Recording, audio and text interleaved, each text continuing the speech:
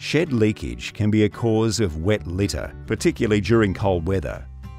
Any leakage points in the shed can let warm air escape and cold air in, leading to higher energy costs and wet floors.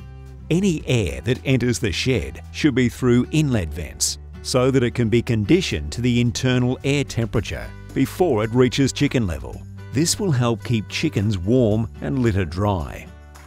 When cool air enters the shed without being conditioned, it will fall directly to the floor.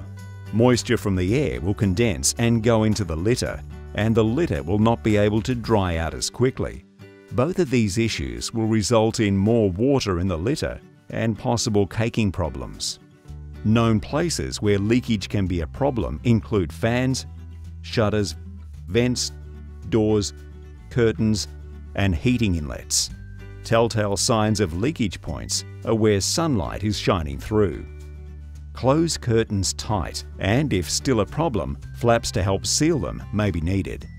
Fans and doors can be sealed with fan covers and weather strips. Areas where gaps have formed can be sealed with gap filler. Dust accumulation around vents and doors may be an indicator of shed leakage in that area.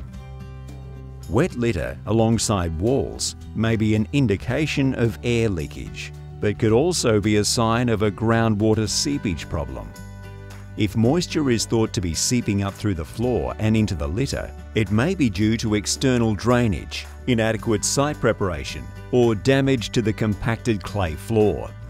To address this issue, make sure the ground outside the shed slopes away from the walls.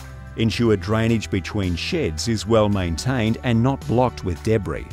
Regularly performing a shed pressure test and sealing any leaks will improve the efficiency of the ventilation system, reduce energy costs, and improve litter conditions. A low shed pressure may indicate a lot of leaks.